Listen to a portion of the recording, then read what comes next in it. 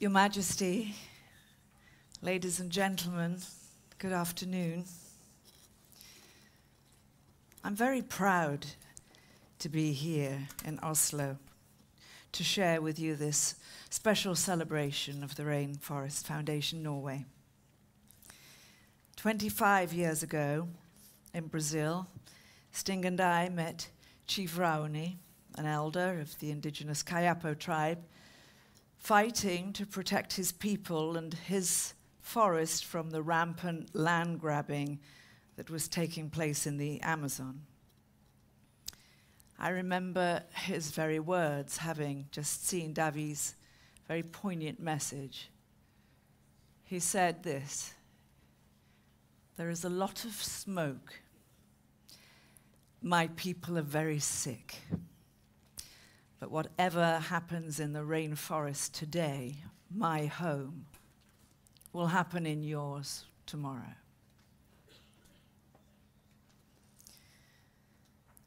Of course, he was so right, and his message inspired us to create the Rainforest Foundation. In the 1980s, to suggest that deforestation is a faraway land that could have a major impact on the rest of the world was a hard sell. Many people thought that we were naive or simply courting publicity, a rock star and an actress. But Sting and I shared a vision and a voice, but it was far from easy to turn our good intentions into real and tangible results. So our first goal was to fulfill the promise Sting and I had made to the Kayapo people, that we would help them obtain the legal rights to their ancestral lands so that cattle ranchers, the extractive industries, and the government would be compelled to recognize and respect their territory. Well, thanks to the generosity from all over the world and the hard work of so many experts who came on board, in November 1991, the then Brazilian president agreed to create and protect an area of rainforest bigger than Denmark. It was our first success and the start of the journey that has brought us all here today. Now our work has expanded from Brazil to include 23 countries across 4 continents. Today, we have the privilege and the pleasure of sharing this conference room with 63 true rainforest heroes from 12 rainforest countries. They're all representatives of organizations working in partnership with Rainforest Foundation Norway. And they all, every single day, carry out the fight for the rainforest and its peoples. I'd like to ask them all to stand up so that we can give them a well-deserved round of applause and thanks from the bottom of our hearts. Please stand up.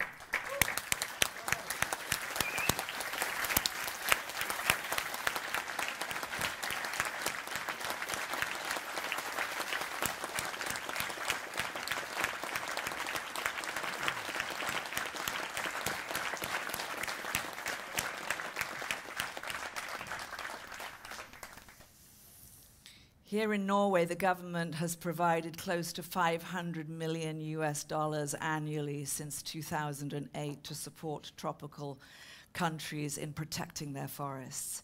In fact, it seems that Norway is one of the very few countries with the vision and the imagination to understand how important these natural resources are.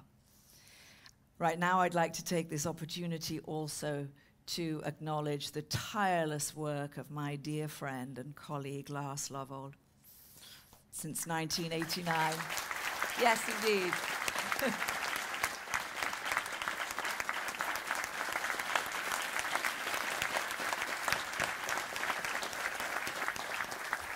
Lars has grown a few grey hairs since we were together in the Amazon in the 80s, but he's still a very handsome man, I find. Since 1989, LAS has championed this vital cause and today funds initiatives across 11 countries with a budget this year of $25 million. Rainforest Foundation Norway is indeed a shining example of what can be achieved through focus and persistence when such work is supported at a national level. The rate of deforestation in Brazil over the last 2 years is a quarter of what it was a decade ago. Well, that's a very encouraging figure. But in truth, there's still a very long way to go. We offer a band-aid solution to an enormous challenge. Despite the work that we and other groups have undertaken during the last quarter century, loss of rainforest and violations of indigenous rights continue. Even in Brazil, during the last 5 years, we've seen reversal of government decisions like the huge Belo Monte Dam project that we've all discussed today, where prime rainforest is being opened up and decimated in the name of development, and illegal loggers, miners, and industrial plantations follow the government's lead. And so our foundation is still vitally important. Last year, I don't know if you're aware, a study in the scientific journal Climatic Change showed that just 90 companies, ladies and gentlemen, 90 companies worldwide were responsible for 2/3 of industrial greenhouse gases. The top 4 polluters in the last 150 years were, and are, Chevron, ExxonMobil, Saudi Aramco, and BP. I've witnessed for myself some of that pollution in the oil-soaked earth and the oil-slicked rivers of Ecuador's northern Amazon. The fact is, without game-changing government action across the globe, companies like these will continue to pollute the land, the water, the atmosphere of this precious planet for as long as they're allowed to get away with it. Indigenous groups are the natural protectors of rainforests throughout the world. They need our support to conserve their homelands and to generate income for their communities without harming their culture or their environment. When I went to the Amazon with LAS in the 1980s, like Your Majesty, it was an experience that changed me and lives with me to this day. I saw the indescribable beauty of virgin rainforest, its people living in complete harmony with nature. I saw how they respected animals, the river, the earth, how grateful they were for the life of each and every fish that they caught. They took nothing for granted, unlike us. In our developed world, everything is easy. Most of us don't need to think about how to eat or stay warm, where to find fresh water. And so we've lost a basic understanding of how to live in nature, with nature. We've forgotten how much we really need it to keep alive.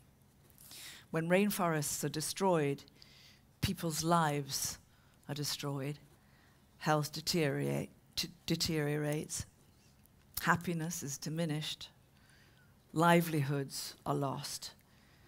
Everyone, everything is poorer in every way.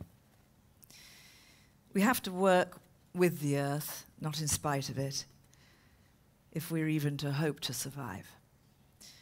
Yes, that means industry and governments must change their priorities, but we must also look closer to home.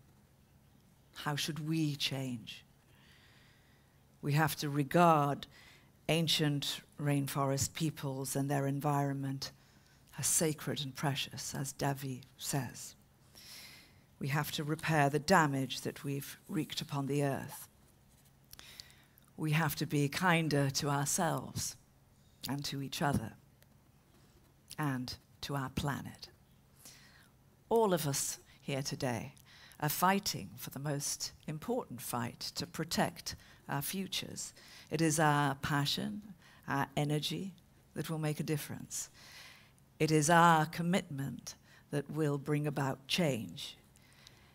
It is our collective vision, my dear friends, which must be shared with the rest of the world.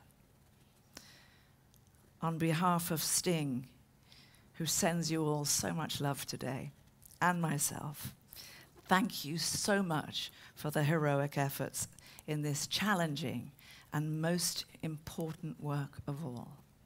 Thank you so much.